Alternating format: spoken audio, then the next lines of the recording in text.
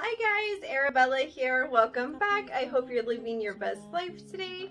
And we are going to just get right into this, and we're going to talk about writing like really difficult topics. So because of YouTube, it's not going to let me say exactly what I'm talking about, but you can use your imagination here. You know, there are just unfortunately things in our world that happen, and they're not the greatest things. They're actually awful, and they're traumatic, and a lot of the times they're just not talked about. And so as a writer, as a person with a voice, I think that all of us at some point have to ask ourselves, am I going to speak of these things, or am I not going to speak of these things? And either one, not one is better or worse than the other, okay? So don't feel like if you're leaning one way or the other that there's anything wrong with either way. It's just, I thought it was a unique thing to kind of talk about, so that's what we're going to talk about today. So I'm going to start off with the positive side of this. So to really get right on it, I mean, one of the biggest pros of speaking about these things is that you're really shining a light on these types of issues. Most of them are surrounded in shame, and people feel that shame on a massive level, and speaking about it somehow doesn't make it as scary. Like, you know, when we were kids and we thought that there was something in the closet and all our parents had to do was just turn the light on, and like we realized that it wasn't a monster, it was fine, it was nothing. And I think a lot of these things are a lot like that. And to be the person that steps out from the crowd and says, no, I am going to talk about this in my fiction, in whatever, you know, it is that you do, I think that's so important. Which is why it's number one. My second one is that those who are suffering from these things, who have trauma and PTSD from these things, you're showing them that somebody else cares, that someone else is going to talk about it, you know, that they're not alone in their suffering, in the issues that come with this type of stuff. I mean, a lot of the times it's lifelong traumas that people have to deal with, you know, and it's very isolating. And knowing that somebody else who may or may not have dealt with the same thing, you know, is at least bringing some awareness to it, I find that very comforting. It's bringing a spotlight to it. It's, by doing so, you're saying, hey, I'm gonna talk about it. I'm gonna give these people a voice, this situation a voice, this thing a voice where it otherwise just wouldn't have one. I think that's really brave, and I think that's something we should do more often.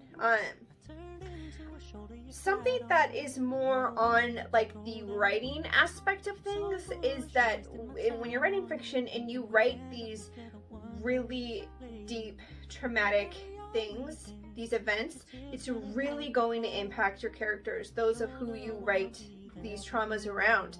Like, this gives you a lot of, I wouldn't say content, but it gives you a lot to draw from with your characters, and it's in the most realist of ways. It's not in a contrite way where something dumb happens and they act like, you know, the world is ending. It's real. That response is real. It's justified. And that's really powerful when you're crafting character arcs. I mean, that's what readers want to see. They want the realness. I believe anyway. And like, that's so relatable. Like, imagine that you're writing a character who something happened really terrible in their childhood that they can't even barely speak of, and there's some child somewhere in the world who's going through that right now. Like, that's incredible, and I think that that holds power. And so it's super relatable, and you really, that's huge when crafting characters. And my last point on the pro side is that this shit happens, you know, back to my intro, like, this is the world we live in, right? You know, I don't think that you have to be a sufferer of these things to do justice for it. There is due diligence and research and plenty of resources for someone who has never gone through this to at least shine a light on it. You don't have to be a victim of it, and it's not profiting off of it. It's doing a good thing. So that's kind of my main list for the pros of it. So now we're going to kind of flip sides and talk about the negative, you know, aspects of it. And my number one on that list is people getting pissed off at you for doing it or getting triggered for doing it. So those are two different things. You know, there are people who say, well, you're benefiting off of these traumas. How could you do that? And that is a perception issue, like not a issue of character, or I don't know. I've never gotten that argument.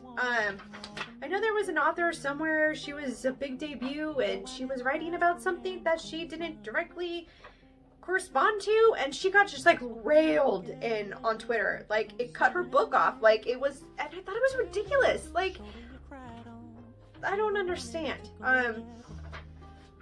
I think if you have good intentions in your heart and you're using it to bring awareness and to shine a light on things that are typically like slammed shut in the dark, your intentions are good, then I think it's a good thing. But other people don't think that way.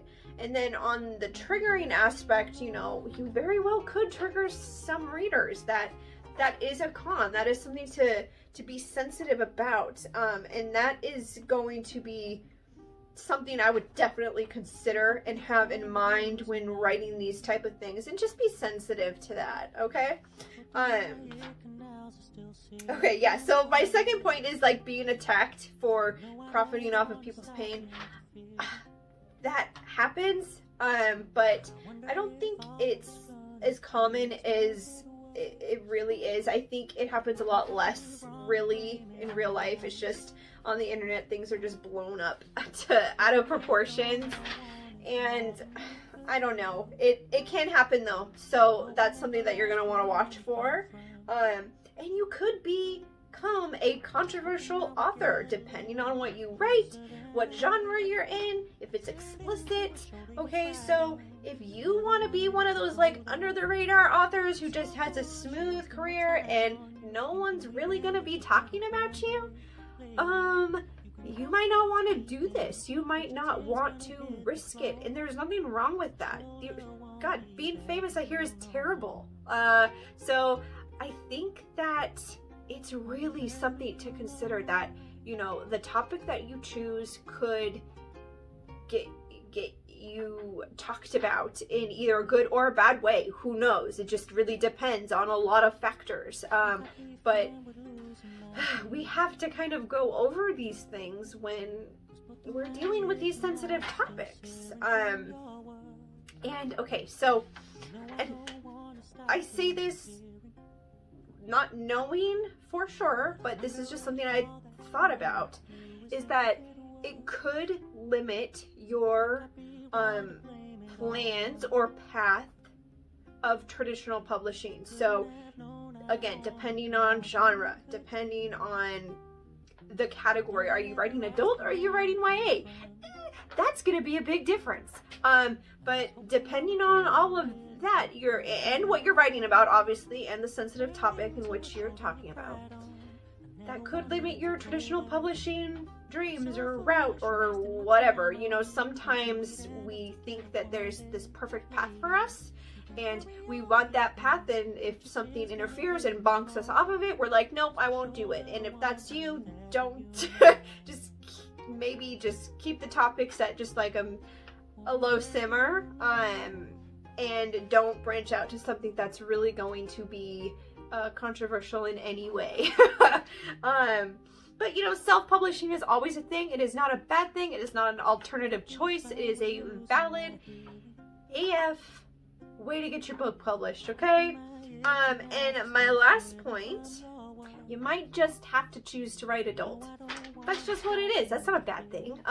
Like me, I love my YA, but you know, if I had to, I would write adult. It's not my main squeeze, but you know, it just, it depends. In the market too, there's so much that is a factor here, but like I was saying in my point beforehand, you might just have to write adult because some of these things that I'm, you know, talking about, they are not for kids.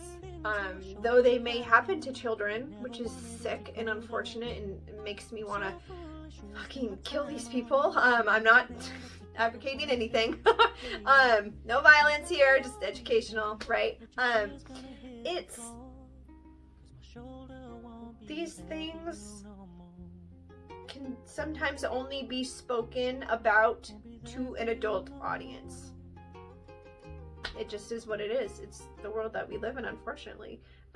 So if this is something that you're passionate about, if you have a topic or something that you're really passionate about, I would suggest to maybe do adult, and you know, that might already be your game plan. It just, you want to do YA or middle grade, I would be very careful on what you're wanting to write about. So that is my little list about the pros and cons of writing difficult topics. If you have anything to add to these lists, I would love to hear it in the comments. And what do you think? You let me know. Give this a like and a share, and don't forget to subscribe and click the little bell. And what do you think of the new background? Kind of like bending over, so I'm not sure. I have to get my little tripods figured out with my new schedule, but I love the red wall. I might do it next to my Christmas tree next time because it's so bomb. So I hope you guys are doing good. I hope you had a good Thanksgiving, and I will see you on the next one. Okay, bye.